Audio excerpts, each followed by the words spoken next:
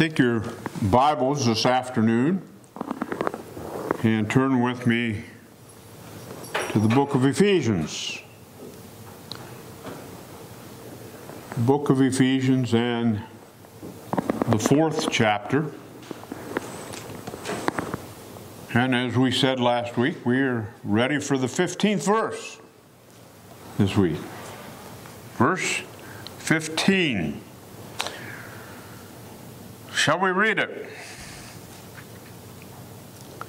But speaking the truth in love may grow up into him in all things, which is the head, even Christ. Probably all we'll get dealt with this week is the first phrase, but speak the truth in love. Speaking the truth. I remember as a child, my mother tried to teach us children to speak the truth.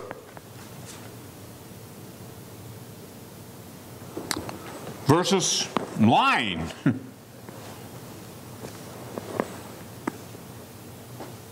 And just a diminishing of the truth in the way, any shape or form, is to be lying. And then also with those instructions to speak the truth, later on with time, well, I was speaking the truth. I was telling them the truth. And then came the admonition but there's two ways to say everything.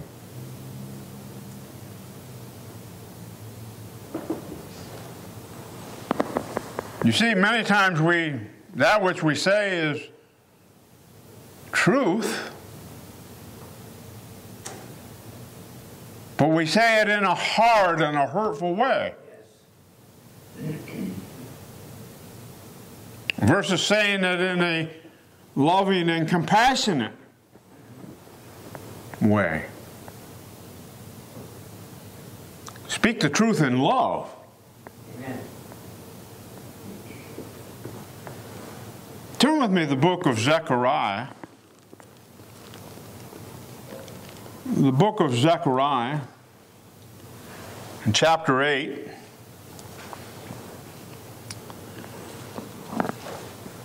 In verse 16.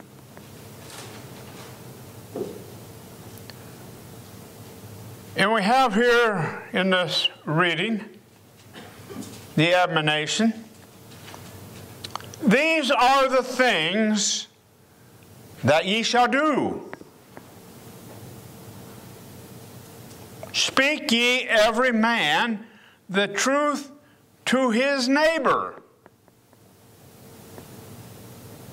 Execute the judgment of truth and peace in your gate. Speak every man the truth to his neighbor. Well, just the subject of truth today, we would say, is there anyone who tells the truth? Who speaks the truth? I mean, you look in the affairs of our country, the affairs of the world, and we basically have in this country, we have two parties. We have the Democratic Party and we have the Republican Party. And I listened to both sides and I said, does any of them tell the truth?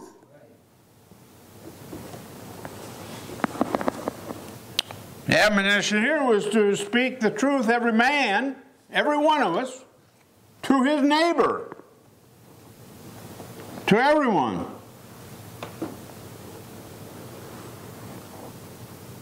Our verse, our text says not only to speak the truth, but speak it in love. That presupposes that there's another way to speak the truth, which is not in love, which was what we were talking about at the beginning and in the introductory remarks.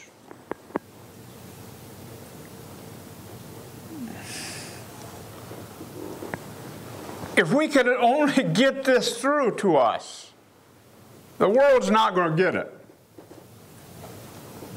But God's people, and especially the Lord's churches, ought to get this and ought to understand it. Love. Love always looks to the other person. Always. True love always looks to the other person. Amen.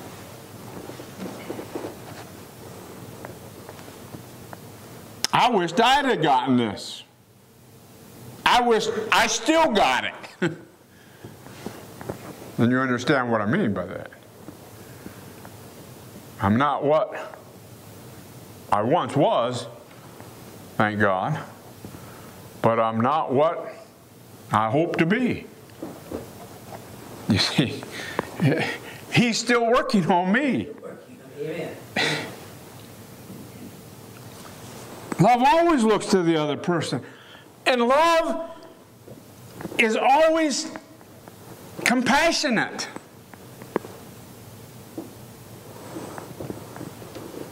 Always. Yes. Even when we're speaking the truth, we're considering the other person, and considering the other person, we speak to them with compassion. Wow.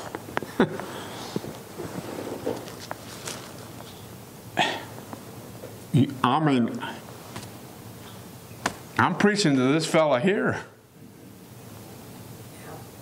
I deal with probably that issue more than all the rest of you put together.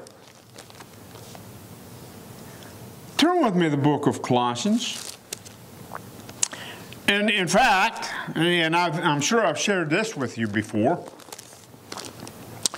that because when I get excited, it doesn't matter what it is, my voice goes up several decibels, and it comes through in my preaching, the things I'm preaching and I'm excited about.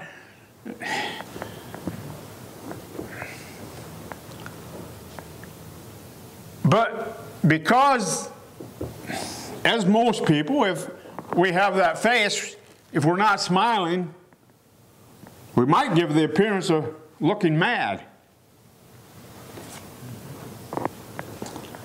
And that was really driven home to me when I worked at Walmart in the deli.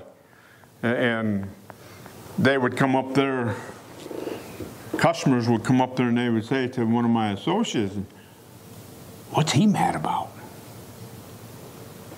You know, you get the regular clientele, you know, and they kind of get to know you and stuff. Oh, that's just Seth. You know.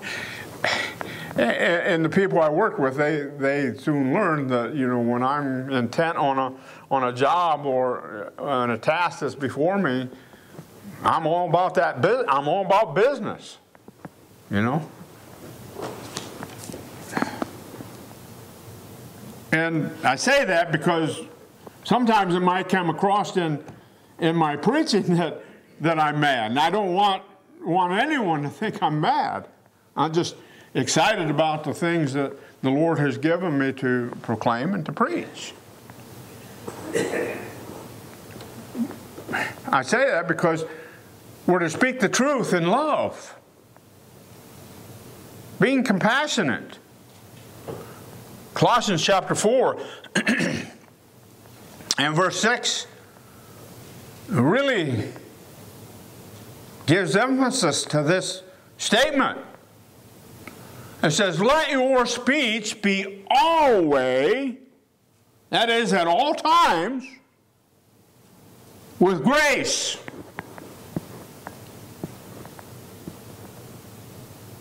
Yeah. Amen. Think about that. Grace. Is that at the expense of truth?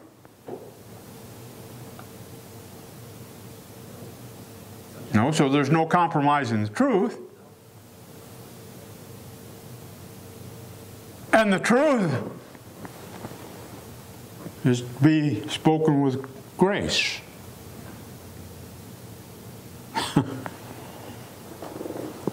That word grace goes to compassion.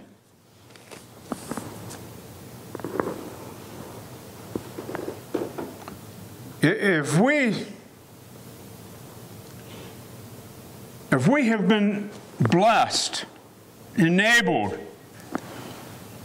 to grow in grace and knowledge as we're admonished to do, and that, which is the subject of our text. And these verses, growing beyond the state of childhood, growing to adulthood, growing to maturity. If we've been blessed to grow in grace and knowledge of our Lord and Savior Jesus Christ, then most certainly we've learned the truth and are able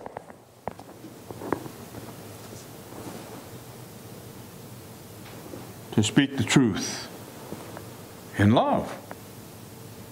You see, what I said in my introductory remarks, as a child, they have to be taught to speak the truth, and a child also has to be taught to, there's two ways, at least two ways to say it. One is hard and cold and not considering the other individual, and the other way is compassionate, with love. And growing in grace and knowledge of the Lord Jesus Christ,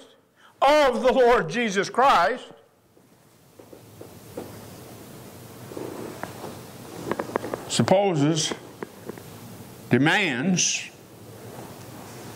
that we'll learn the truth and we'll learn how to speak it in love, with compassion.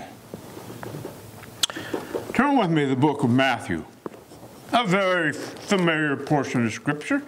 Probably most everyone here can quote it.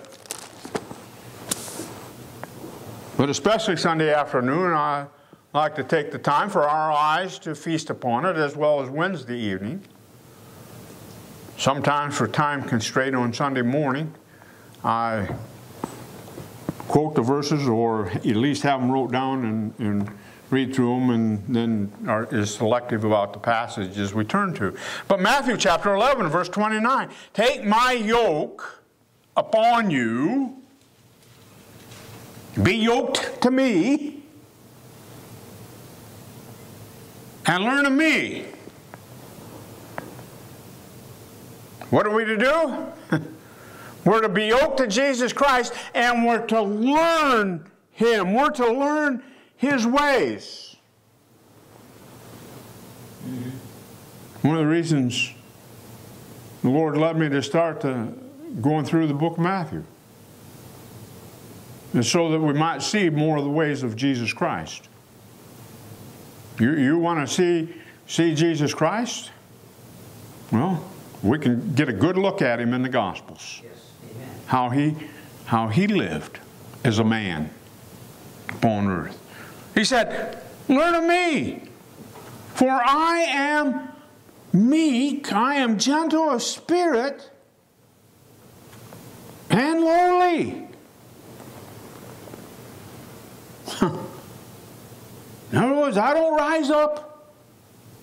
I mean, He who was God, He didn't rise up. against people, did he?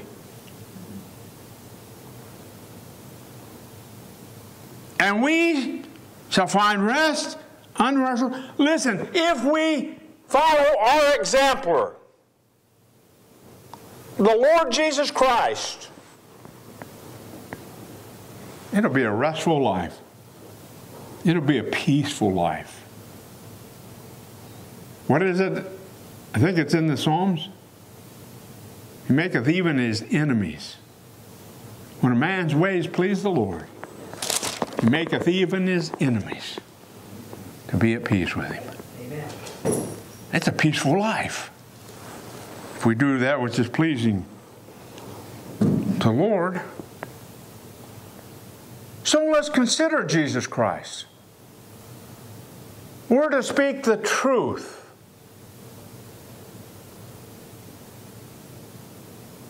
What's the truth? Well, turn with me to the book of John. John chapter 1. John chapter 1 and verse 1. In the beginning was the Word. And the Word was with God.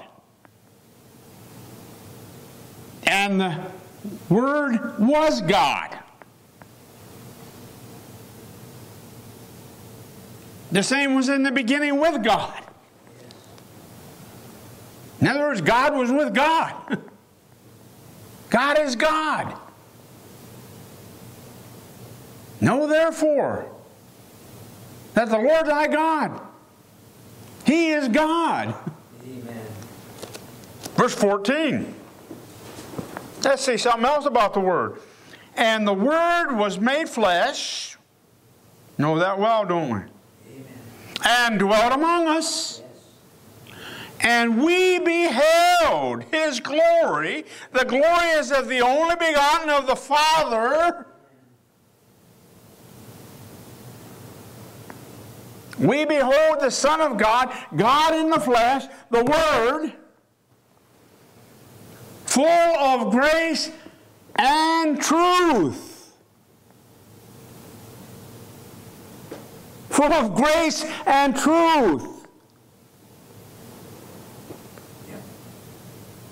As we think about the Son of God, as we think about the glory of God, as we think about Jesus Christ, as we think about the Word, He was full of grace and truth. As you follow Him through the Gospels, in His life as a man, we see Him always speaking the truth, full of grace. Amen. He never compromised the truth to be graceful, to be compassionate. But He was compassionate in speaking the truth. Wow. And we're to do that. We're to do that. John 17:17. Sanctify them. Make holy. That's what that word sanctify means. Same word as holy. Make holy. Them, make them holy through thy truth. Notice what the truth is. Thy word is truth. Now I know that's not capitalized, but I'll tell you what, it's the same word, translated word, back there in John chapter 1, which is capitalized, which expounded to us that He was the Word. The Word is truth. So when I see this word in John 17:17, it's Jesus Christ. Amen. He's truth. Now, Let me show you something else that maybe you've forgotten about. Ephesians chapter 1. Ephesians chapter 1 and verse 13. Now pay attention to the language here.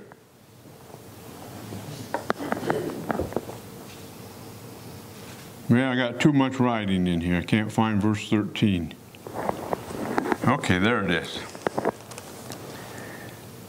I like to make notes. And sometimes my notes are covering up part of the verse. You know, they just all run together. But verse 13. In whom ye also trusted, after that ye heard the word of truth, that's talking about Christ, in whom we also trusted, after that we heard the word of truth. What is truth? Christ is truth. He's the Word, and He's truth. The gospel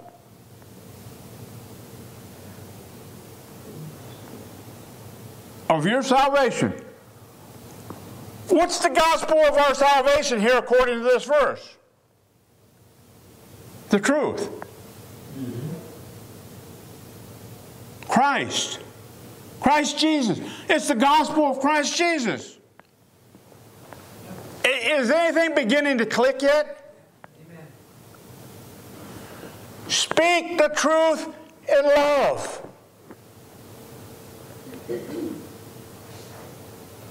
There's always two ways to preach the gospel to lost souls. One is hard and cold. One is in love and compassion. Amen. We're to do it in love and compassion. Amen. We're to speak the gospel. Not rising up, but as Christ is gentle in spirit and lowly. That's what we're to do. Look, I want to tell you something. All have sinned. All have sinned. I'm a sinner. You're a sinner. But I'm here to tell you today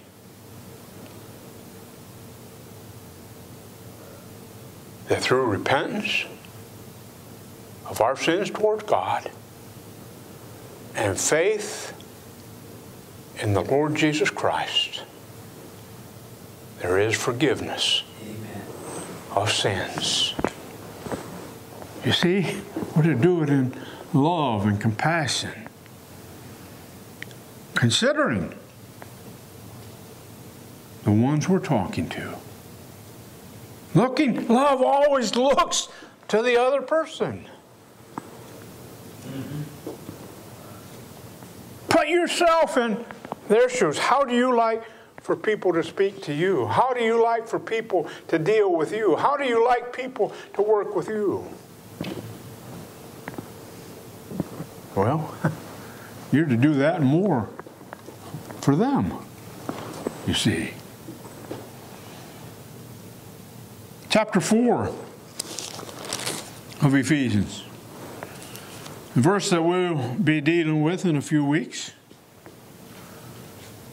Verse 21 says, if so be that ye have heard him and have been taught by him, that's by Jesus Christ. Verse 20 says, but ye have not so learned Christ. He's talking about Christ. If so be that ye have heard him, heard Christ, and have been taught by Christ, as the truth is in Jesus Christ. Wow. That's something, isn't it? How have we learned Christ? That applies to verse 15. How have we learned Christ? You know, it would appear a lot of times by my dealings that I haven't learned Christ very well yet. I've got a lot to learn yet. I got a long ways to go.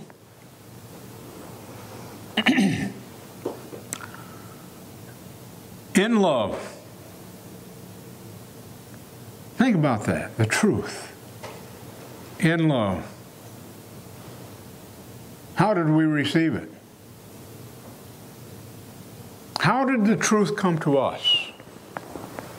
Apart from the one who delivered it to us. How did it come to us? Love of the Father, giving us to the Son. The Son giving His life to redeem us. It was all love. It came to us in love. We received it in love, and we're to speak it in love.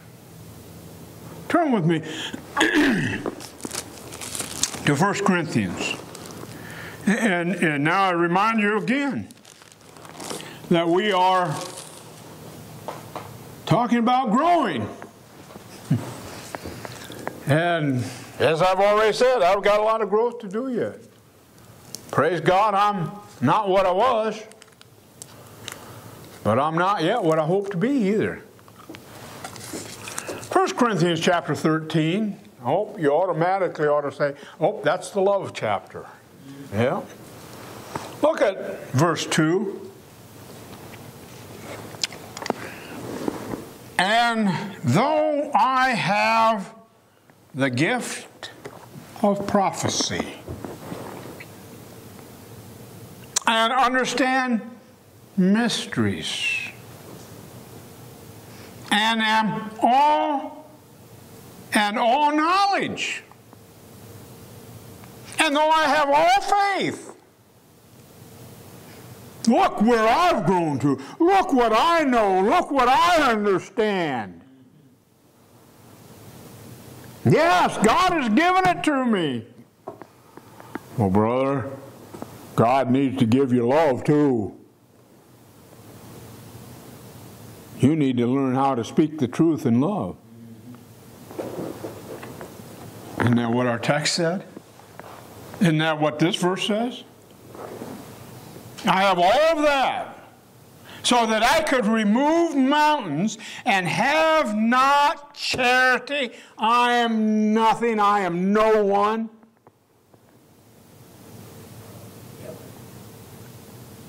I haven't yet learned Christ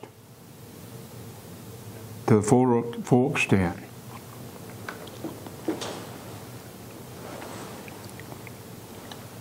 Turn with me also to the book of Ephesians. Again. And we'll be dealing with this in maybe a month or two. Unless the Lord comes back, then He'll teach us this. We're talking about growing in grace and knowledge of the Lord Jesus Christ, speaking the truth in love, just as He spoke the truth and spoke it in love. Verse 1 says in chapter 5, be ye therefore followers of God as dear children. But now look concerning the second person of the Godhead, Jesus Christ. And walk in love, as Christ also hath loved us, and hath given Himself for us, an offering and a sacrifice to God for a sweet-smelling Savior. We're to walk just as Christ walked. And how did Christ walk? He gave Himself for us in love.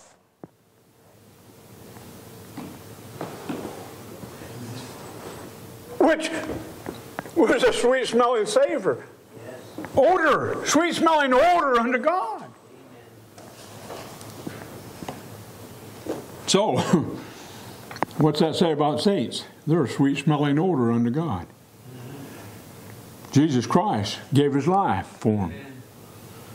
And oh, the sweet savor, the sweet smell, the sweet odor that ascends up to the nostrils of God when we walk as Christ walked. Amen.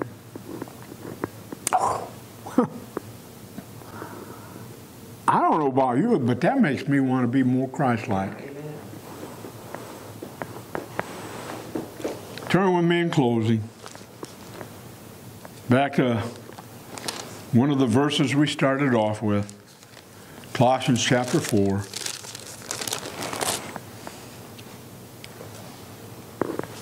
Colossians chapter 4 and verse 6.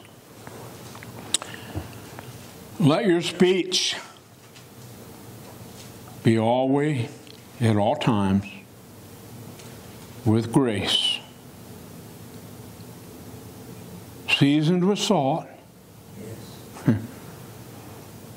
Salt makes things more palatable, but I don't think it's tending to that. I think it's talking about here it's preserving effects here. You see, when our speech is at all times with grace, it has a preserving effect. Amen. Know how you ought to answer every man. Oh, that we would speak the truth in love, allowing our speech to be always, at all times, with grace. Yes, to all men. That means even when they do something we don't like, something that is definitely against us, even when I'm driving down the road and this idiot cuts off and passes me in the left-hand turn lane and then cuts me off so he can get through that intersection ahead of me. My speech is to be with grace. Wow. Shall we stand, be dismissed in a word of prayer? Our dear Heavenly Father, we thank you for the truth. We thank you for the Lord Jesus Christ. We thank you for the example of the Lord Jesus Christ that we have in your word. And that is the desire, or ought to be the desire of everyone that names the name of Christ, to be more like him. Oh Lord, especially as we're talking about this issue of speech, our speech and the preaching of the gospel, and Lord, may it be always with grace, and at all times, to all people, therefore manifesting that we are the children of God. Be with us as we leave this place. Give us safety and health until we meet again, whether it be in the air or whether it be at that next appointed time, Wednesday evening. For it's in Jesus' name we pray, and amen.